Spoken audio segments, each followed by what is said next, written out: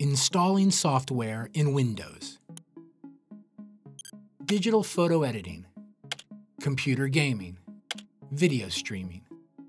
All these things are possible because of different types of software running on your computer. Today, the most common way to get new software is to download it from the internet.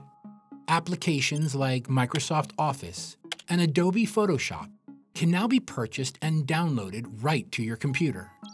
You can also install free software this way. For example, if you want to install the Google Chrome web browser, you can visit their download page and then click the Download button.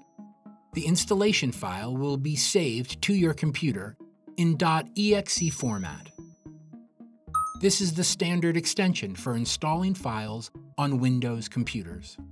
Here are the steps to install an application from a .exe file. Download the .exe file.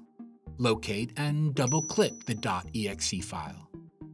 In most cases, it will be in your Downloads folder. A dialog box will appear. Follow the instructions to install the software.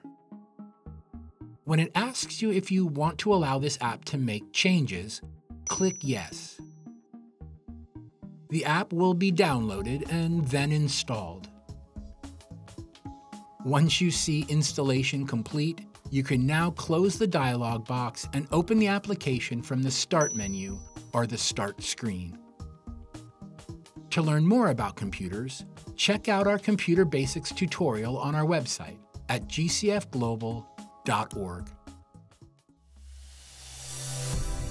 GCF Global, creating opportunities for a better life.